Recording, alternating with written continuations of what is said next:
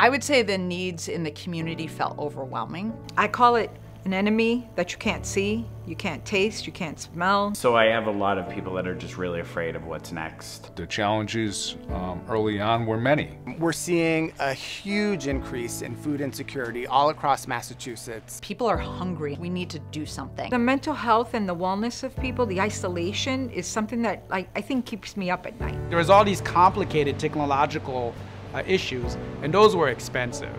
And we would not have been able to make that pivot without the help of the Essex County Community Foundation. The COVID Response Fund was one of the recipients of a very specific investment that North Shore Bank made, focused on the immediate needs of the community: shelter, food insecurity. We knew that ECCF could distribute those funds to a number of smaller nonprofits that we may not have had the specific reach for. We decided that it was very important for us to be part of this collective giving, because individually we could have some impact, but for us to know that we were getting together with other fund holders, we could see a far greater impact for our giving. Each one of the dollars that comes into our community really does go farther, and it does have a multiplier effect. The more we can be collaborative, the better off we are. If we can get the people that we do business with, our employees and our friends and our family, to also engage, that has an exponential effect. So that has been such a gift to South Church. It's been amazing to see the giving of our congregation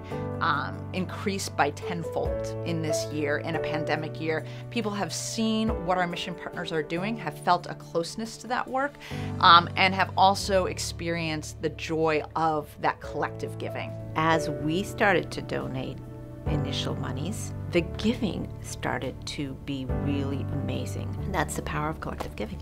The response from our congregation was amazing. We raised, I think it was $7,500. We're beginning to think about a whole new ecosystem of food insecurity agencies. We are kind of foot soldiers with them in addressing hunger relief here on the North Shore.